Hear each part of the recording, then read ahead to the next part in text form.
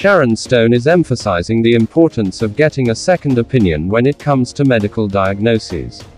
On Tuesday, November 1st, the Basic Instinct actress took to her Instagram stories to share that she just had another misdiagnosis and incorrect procedure.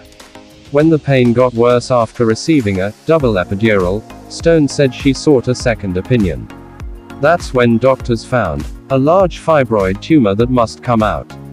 The casino actress added, "Ladies in particular, don't get blown off, get a second opinion, it can save your life. I'll be down for 4 to 6 weeks for full recovery. Thanks for your care. It's all good."